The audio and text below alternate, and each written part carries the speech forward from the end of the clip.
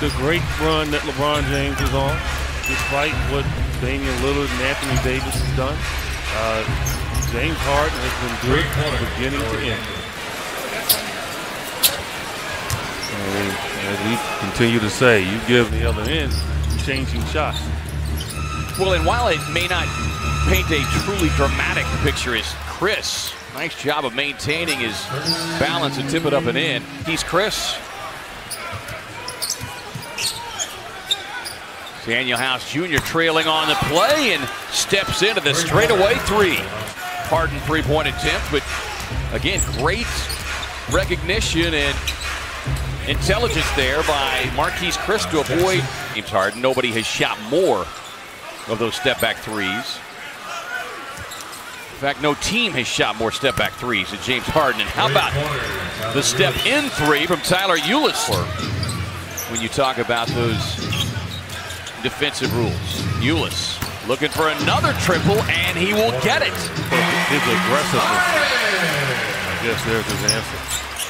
Not the drive, he was 1 of 9 prior to that. See, Dragan Bender, hopefully a few years from now, he'll turn and see James Harden on him, and he'll say, I can get a shot on that guy. Just what Ulis just did. What's the difference?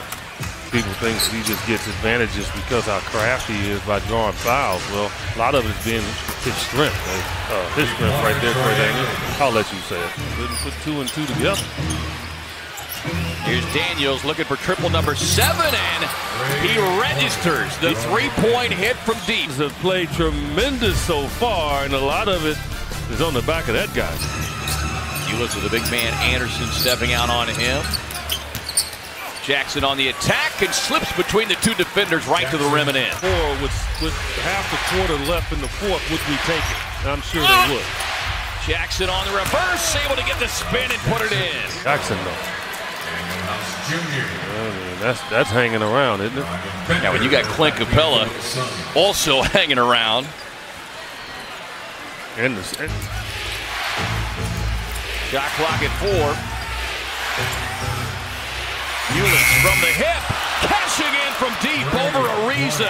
Wasted possessions down the stretch. I mean, 4 points could be made up in 2 seconds. Chris looks for the lob and gets inside for the big finish. This is such a teaching moment right now that I'm so happy that they're going through it. Ulis with the pull-up and knocks it down. Mercury on a table. Daniels on the runner, got it. Moves inside that 3-point.